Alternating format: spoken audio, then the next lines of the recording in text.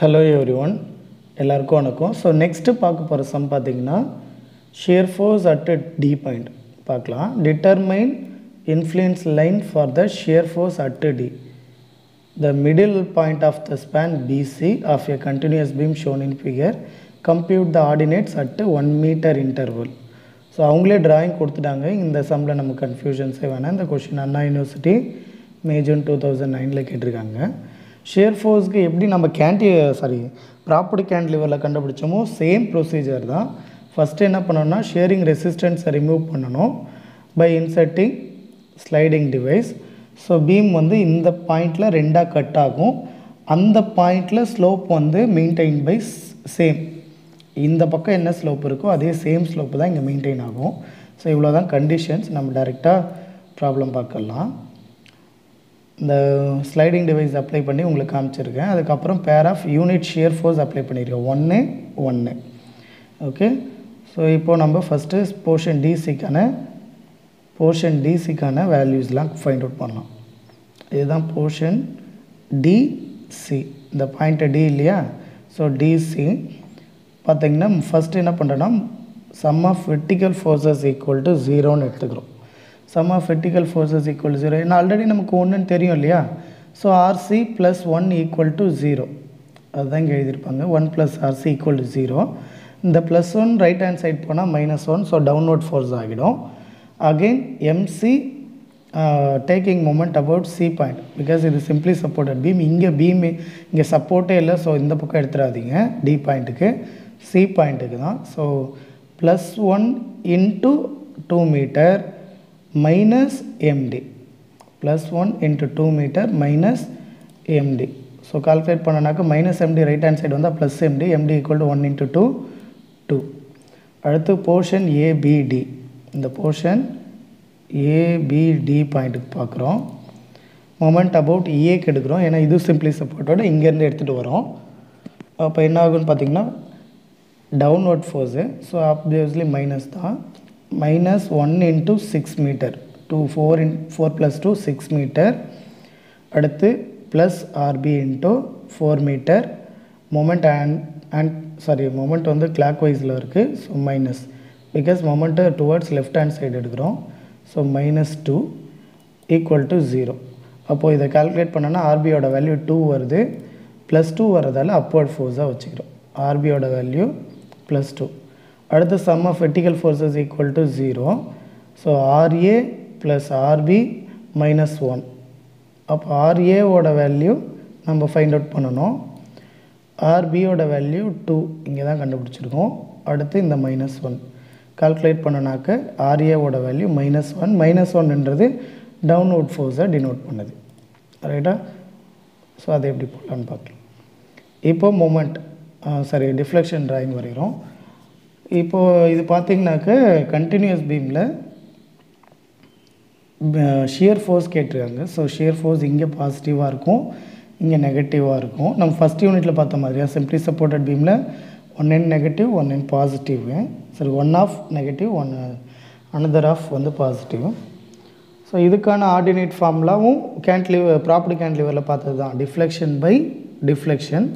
அதே மாதிரி இந்த பாயிண்டில் ஸ்லோப் வந்து சேமாக இருக்கும். இந்த YDD equal to YDC minus YDA. Okay, இந்த YDC இந்த பாயிண்ட் வந்து YDCன்னு வச்சுக்கோம். இந்த டெஃப்ளெக்ஷன் வந்து YDAன்னு வச்சுக்கோம். இதுவும் ப்ராப்பர்ட்டி கேன்டிலிவர் சம்மில் பார்த்தது தான். ஒரு தடவை அந்த சம்மையை பாருங்கள் பார்க்காதவங்க. So for portion ABD first portion ABDயே வரைஞ்சிக்கிறேன். எக்ஸை வந்து ஏ பாயிண்ட்லேருந்து ஸ்டார்ட் பண்ணியிருக்கேன். ஸோ MXX எக்ஸோட வேல்யூ என்ன பண்ணி இங்கே பார்த்தீங்கன்னா 2 சப்போர்ட் இருக்குது. 1 2 சப்போர்ட் இருக்குது. ஸோ கரெக்டாக ஹேண்டில் பண்ணணும். மிஸ்டேக் பண்ணனா ஆன்சர் வராது. So moment about XX 1 into X. ஓகேவா? இந்த போர்ஷன் பாருங்கள், இது டோட்டல் எக்ஸில் 4 மீட்டர் போனது தான் இந்த வேல்யூவாக இருக்குமா? So X - 4. ஸோ ஒரு daughter line வரைஞ்சிக்கிறேன். Plus 2 into X - 4ன்னு எழுதிக்கிறோம். ஸோ இந்த வேல்யூ 2 into X டைரக்ஷன் போகுது. இந்த X - 4. ஓகே. ஸோ mxx பதிலாக ei d square y by dx ஸ்கொயர்னு எழுதிக்கிறோம். Minus 1 into X minus x plus 2 into X minus 4 எழுதிக்கிறோம். அந்த டாட்டட் லைன் மிஸ் பண்ணிடாதீங்க, கன்ஃபியூஸ் ஆகிடும். இப்போ ஒன்ஸ் இன்டகிரேட் பண்ணுறோம். இன்டகிரேட் பண்ணும்போது ei d square y by வந்து dy by dxஆக மாறிடும். எக்ஸ் வந்து minus X square by 2 plus c1 இந்த டாட்டடுக்கு முன்னாடியே எழுதிக்கணும். ஓகே, இது செகண்ட் பார்ட். 2x இந்த வேல்யூ டேர்ம் இன்டகிரேட் பண்ணும்போது எக்ஸ் ஸ்கொயர் பை 2ன்னு வரும். இந்த டேர்ம் ஸ்கொயர் பை 2 ஆல்ரெடி ஒரு 2 இருக்குது, அப்படியே வச்சுக்கிறோம். அடுத்து அகெயின் இன்டகிரேட் பண்ணுறோம். இன்டகிரேட் பண்ணும்போது ei ஒய்யாக மாறிடும். எக்ஸ் கியூப் பை 3 ஆல்ரெடி இருக்க 2 வச்சுக்கிறோம். Plus c1 into x plus c2 plus 2 அப்படியே வச்சுக்கிறோம். இந்த டேர்ம் அது க்யூபாக மாறிடும். அந்த க்யூபுக்கான 3ஐ கீழே போட்டுக்கிறோம். ஆல்ரெடி 2 இருக்குது. ஓகேவா, இன்டகிரேட் பண்ணியாச்சு. இப்போ சிம்பிளி சப்போர்ட்டடுக்கு பவுண்டரி கண்டிஷன் அப்ளை பண்ண வேண்டியதான். எக்ஸு 0வாக இருக்கும்போது ஒய் 0, எக்ஸ் வந்து 4 மீட்டர், ஏன்னா 4 மீட்டரில் தான் பி பாயிண்ட் இருக்குது.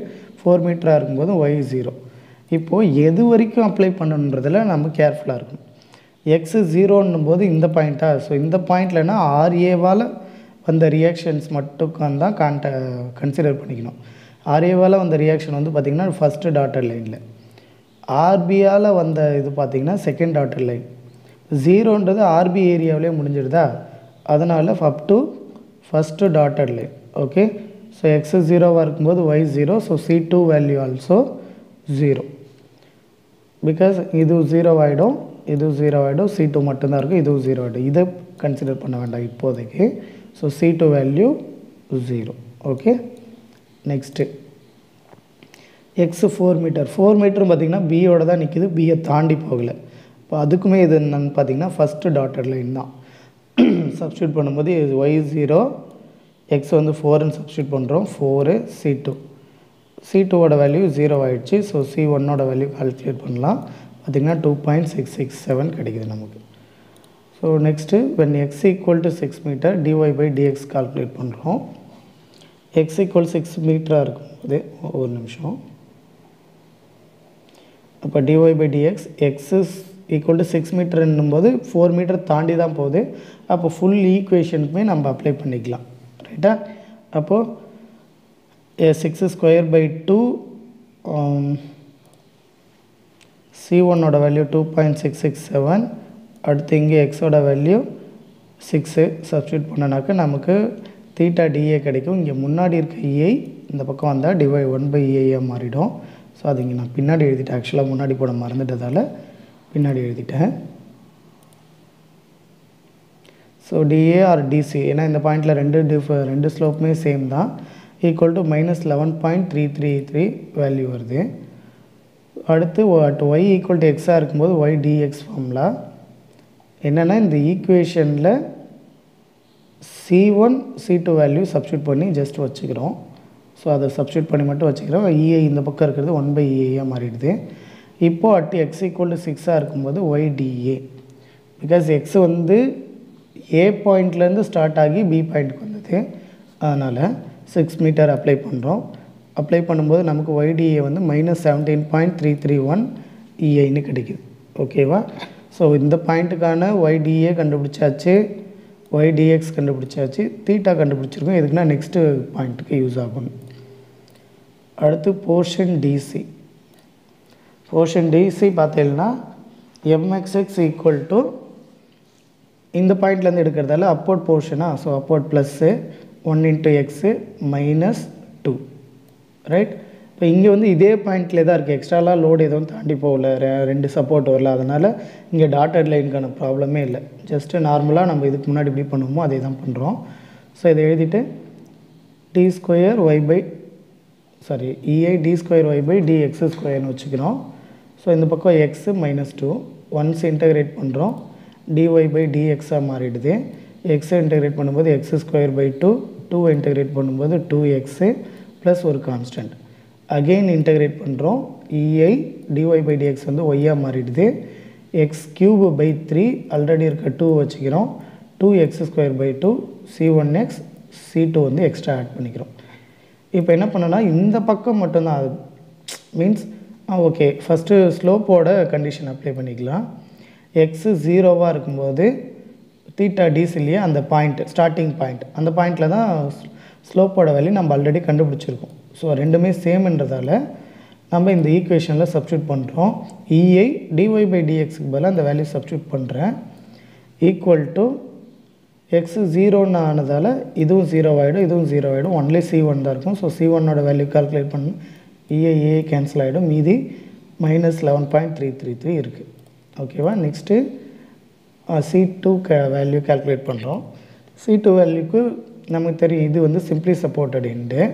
ஸோ எக்ஸ் வந்து 2 மீட்டராக இருக்கும்போது டிஃப்ளெக்ஷன் 0. அந்த ஈக்குவேஷனில் சப்ஸ்டியூட் பண்ணலாம். எக்ஸ் வந்து 2 மீட்டராக இருக்கும்போது டிஃப்ளெக்ஷன் 0. ஸோ இதுவும் 0, இது 2 metre 2 metre 2 metre. C2 value apply பண்ணுறோம். C1ஓட வேல்யூ அப்ளை பண்ணுறோம். ஸோ நமக்கு C2 கிடைக்கும் 25.33 கிடைக்குது. நெக்ஸ்ட்டு C1 அண்ட் C2 ரெண்டு வேல்யூ இந்த ஈக்குவேஷனில் சப்ஸ்டியூட் பண்ணி இஐஏ இந்த பக்கம் கொண்டு வரோம். அதுதான் YDX. அந்த ஈக்குவேஷனை ஃபார்ம் பண்ணிடுறோம். அடுத்து when x = 0 YDC. இப்போ இந்த பாயிண்டில் தான் வந்து பார்த்திங்கன்னா நமக்கு x ஸ்டார்ட் ஆகுது. இங்கே YDC கண்டுபிடிக்கணும். அப்போ எக்ஸோட வேல்யூ 0ன்னு சப்ஸ்டியூட் பண்ணுறோம். அப்போது இந்த ஈக்குவேஷனில் 0 ஆகிடும், ரிமைனிங் 25.33 இருக்கும் YDXோட வேல்யூ. ஸோ அதை தான் எடுத்து எழுதிக்கிறோம். ஓகே, நமக்கு தெரியும் YDD = YDC மைனஸ் YDA. அப்போஸ் வேல்யூ சப்ஸ்டியூட் பண்ணால் இங்கே YDCயோட value 25.333 by EI. Next YDAவோட value வந்து மைனஸில் இருக்குது. Already YDAவோட value -17.3331 by EI. ரெண்டும் ஆட் பண்ணனா 42.664 EI கால்குலேட் பண்ணி வச்சுக்கிறோம். இப்போ ஆர்டினேட்டை கால்குலேட் பண்ணோம். சேம் ஆர்டினேட் நமக்கு ஷியர் ஃபோர்ஸ்க்கு தெரியும் இல்லையா. ஃபஸ்ட்டு போர்ஷன் ABD, ஏலேருந்து D வரைக்கும் YDX divided by YDD. YDDயோட value நமக்கு தெரியும், YDXோட வேல்யூ ஃபார் ABDக்கும் நமக்கு தெரியும். ஜஸ்ட் சப்ஸ்டியூட் பண்ணுறோம், EIA கேன்சல் பண்ணுறோம், இதை கொண்டு வந்து இங்கே வைக்கணும். ஓகே, ஸோ அதை அப்படியே எடுத்து எழுதிக்கிறேன். இது for FD for span ABD. Next portion DCக்கு same அதே தான். DCக்கான YDX ஃபார்மில் அப்ளை பண்ணிக்கிறோம், divided by YDD. So substitute பண்ணி EIA கேன்சல் பண்ணிக்கிறோம். இந்த வேல்யூ இங்கே எடுத்து கொண்டு போய் வச்சிடறோம். ஸோ ஆர்டினேட் ஈக்குவேஷன் கிடைக்குது. நெக்ஸ்ட்டு டேபிள் ஃபார்மேட் பண்ணிக்கலாம். ஆர்டினேட்ஸ்க்கு நமக்கு தெரியும், இங்கேருந்து தான் ஒரு நிமிஷம் அந்த சிம்பிளி சப்போர்ட்டட் பீமில் இங்கேருந்து எக்ஸ் ஆரம்பிச்சிருக்கு, இங்கேருந்து எக்ஸ் ஆரம்பிச்சிருக்கு. ஸோ 1 2 3 இப்படி தான் கொடுக்கணும். 0 1 2 3 4 சென்டரில் நம்ம மொமெண்ட் எடுக்கணும் இல்லையா. ஸோ 0 1 2 3.4. இது எதுக்கு daughter line காமிச்சிருக்குன்னா up to first daughter line வரைக்கும் தான் அந்த ஈக்குவேஷன் நம்ம சப்ஸ்டியூட் பண்ணோம். நெக்ஸ்ட்டு இருக்கிறது ஃபுல் ஈக்குவேஷன் எடுத்துக்கணும் 5 6. அடுத்து பாயிண்ட் டிசிக்கு வரும் 0 1 2. ஓகே, ஸோ இவ்வளோ தான் சப்ஸ்டியூட் பண்ணி ஆன்சர் கண்டுபிடிக்கிறோம். இப்போ இங்கே பார்த்தீங்கன்னா ஏபி பிடி டிசி, ஃபஸ்ட்டு ஏபிக்கு தான் கண்டுபிடிக்கணும். ஸோ ஃபஸ்ட்டு டாட்டர் லைன் வரைக்கும் இருக்க ஈக்குவேஷன்ஸ் எடுத்துக்கணும். அதனால் நம்ம என்ன பண்ணிக்கிறோம்னா ஃபஸ்ட்டு டாட்டர் லைன் வரைக்கும் எடுத்துக்கலாம். அதை டைப் பண்ணிக்கிறேன். ஃபஸ்ட்டு இங்கே பாசிட்டிவில் தான் இருக்குது, ஒன்றும் பிரச்சனை இல்லை. டைரெக்டாக open bracket minus alpha press பண்ணி க்ளோஸ் ப்ராக்கெட் பண்ணோன்னா எக்ஸு, ஷிஃப்ட் அழுத்தி cube, X cube divided by 6 plus 2.667. Again alpha press பண்ணி க்ளோஸ் ப்ராக்கெட் போட்டோன்னா எக்ஸ் வந்துடும். அவ்வளோதான், ஃபஸ்ட் டாட்டட் லைன் வரைக்கும் கால்குலேட் பண்ணோம். டிவைடட் பை க்ளோஸ் ப்ராக்கெட் போட்டு டிவைடட் பை 42.664 சப்ஸ்டியூட் பண்ணுறோம். ஸோ கேல்சி கொடுக்குறோம், வேல்யூ 0ன்னு சப்ஸ்டியூட் பண்ணுறோம். பார்த்திங்கன்னா நமக்கு 0 கிடைக்கிது. அகெயின் ஈக்குவல் டு ப்ரெஸ் பண்ணுறோம், வேல்யூ 1ன்னு சப்ஸ்டியூட் பண்ணுறோம். 0.0586 கிடைக்கிது. ஸோ 0.059 மாற்றிக்கிறேன். அடுத்து 2 சப்ஸ்டியூட் பண்ணுறோம், 0.0977 கிடைக்கிது, அது 4 மாற்றிக்கிறோம். அடுத்து வேல்யூ 3 சப்ஸ்டியூட் பண்ணுறோம், 0.082. அடுத்து வேல்யூ 4 சப்ஸ்டியூட் பண்ணுறோம். ஆக்சுவலாக இது பார்த்தீங்கன்னா 0.0000ன்னு 5 ஜீரோவுக்கு அப்புறம் தான் அந்த 3 ஆரம்பிக்கும். ஸோ இட் இஸ் அப்ராக்சிமேட்லி 0 தான். ஓகேவா? எதுக்காக இப்படி வருதுன்னு பார்த்தீங்கன்னா இந்த வேல்யூவில்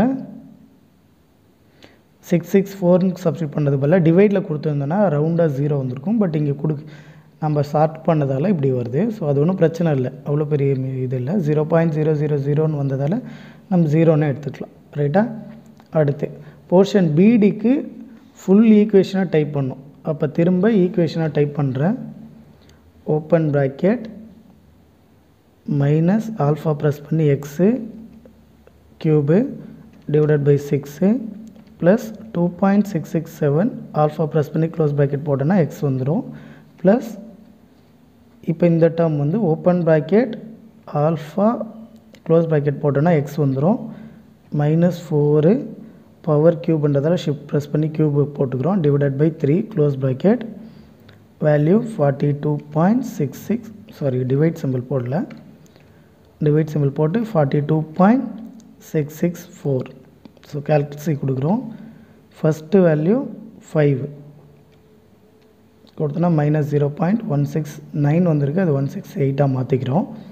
அடுத்து வேல்யூ 6 சப்ஸ்டியூட் பண்ணோம். எக்ஸோட வேல்யூ வந்து 6ன்னு சப்ஸ்டியூட் பண்ணிக்கலாம். சப்ஸ்டியூட் பண்ணுறச்ச 0.406 கிடைக்கிறது. ஓகேவா? ஸோ போர்ஷன் ஏபிபிடி வரைக்கும் முடிச்சிட்டோம். அதாவது ஏபிடி ஃபுல் ஈக்குவேஷன். அடுத்து பார்த்தீங்கன்னா போர்ஷன் டிசிக்கு டைப் பண்ணணும். போர்ஷன் டிசிக்கான ஈக்குவேஷன் பாருங்கள். இங்கே அகெயின் இது ப்ளஸ் தான், ப்ராப்ளம் இல்லை. ஓப்பன் ப்ராக்கெட் டைரெக்டாக போட்டுக்கலாம். எக்ஸு ஷிஃப்ட் அழுத்தி ஆல்ஃபா அழுத்தி க்ளோஸ் ப்ராக்கெட் ப்ரெஸ் பண்ணால் எக்ஸு, ஷிஃப்ட் அழுத்தி எக்ஸ் ஸ்கொயர் பண்ணால் X cube divided by 6 minus alpha close bracket பண்ணோன்னா எக்ஸ் வந்துடும். So X square minus 11.333 alpha press பண்ணி க்ளோஸ் ப்ராக்கெட் அழுத்தினா எக்ஸ் வந்துடும். ப்ளஸ் 25.333 சப்ஸ்டியூட் பண்ணி க்ளோஸ் ப்ராக்கெட் டிவைட் சிம்பிள் 42.664. இந்த டிவைடை லாஸ்ட்டாக போட்டுக்கிறோம். ஓகே, திரும்பவும் கேல்குலேட்டர் கொடுக்குறோம். கேல்சியில் ஃபஸ்ட்டு வேல்யூ 0 கொடுத்து பார்க்குறோம். பார்த்திங்கன்னா 0.594 பாசிட்டிவில் கிடைக்குது. அகெயின் 1 சப்ஸ்டியூட் பண்ணுறோம். 0.308 இந்த 6 இருக்கிறதால 1ன்னு கன்வெர்ட் பண்ணிக்கிறேன். அகெயின் 2 கொடுக்குறேன். வேல்யூ 0. பாருங்கள் 10 பவர் -6 இருக்குது. ஸோ 0.0000ன்னு 6 தடவை 0 வந்து தான் அந்த வேல்யூ வரும். ஸோ அதோட வேல்யூ 0ன்னு எடுத்துக்கிறோம். ஓகே, அவ்வளோதான். கண்டுபிடிச்சிட்டு ட்ராயிங் ட்ரா பண்ணுறோம். பார்த்திங்கன்னா இந்த எண்டு 0 0 வச்சுக்கிட்டேன். 4 பாயிண்ட்டாக இருக்கும்போது 0, மீதி இருக்க வேல்யூ பாசிட்டிவில் வந்திருக்கு. இங்கே அதை எடுத்து எழுதிக்கிறோம். இங்கே நெகட்டிவில் வந்திருக்கு, இங்கே பாசிட்டிவில் வந்திருக்கு. இது நெகட்டிவ் ஷியர் ஃபோர்ஸ், இது positive shear force. So draw பண்ணிடுறோம். சம் க்ளோஸ் ஆகிடுது. இப்போ இதில் என்னென்னா இதை ரெண்டுத்தையும் ஆட் பண்ணி பார்க்கும்போது உங்களுக்கு ஆன்சர் 1 வரணும். பிகாஸ் நம்ம யூனிட் ஷியர் ஃபோர்ஸ் அப்ளை பண்ணியிருக்கோம் இல்லையா. ஸோ எப்படி 0.406ம் 0.594ம் இது யூனிட்டை ஒரி பண்ணிக்காதீங்க. ரெண்டுத்தையும் ஆட் பண்ணால் நமக்கு ஆன்சர் 1 வரணும். ஓகே, வந்த answer right. So influence line diagram for shear force at D பாயிண்ட்டுக்கு வரைஞ்சாச்சு. தேங்க்யூ.